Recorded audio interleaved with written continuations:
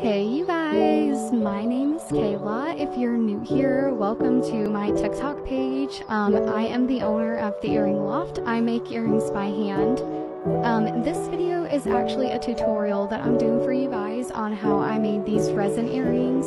This is actually the very first time that I'm even attempting to do this, so you guys get to try this for the very first time with me, so definitely wish me luck. To make these, I'm just using some epoxy resin, some gold flakes, and some dried flowers.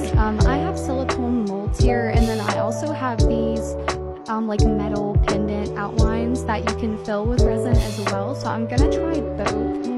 In this video, you'll just see me filling the molds, so the metal outlines took a little bit more effort, so I didn't record that part.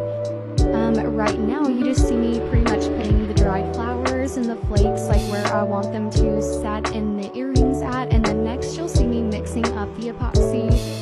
This epoxy resin is a 1-to-1 ratio. I've seen a lot of people using UV resin instead though, and I think that I might try that, especially if it has a faster curing time, because this epoxy resin has 24 hours to even just initially set, so it is a while before I'm able to actually take these earrings out of the mold, and I would definitely like to use something that cures faster. So if anybody has any tips or tricks on different types of resin that have a way shorter curing time, definitely let me know.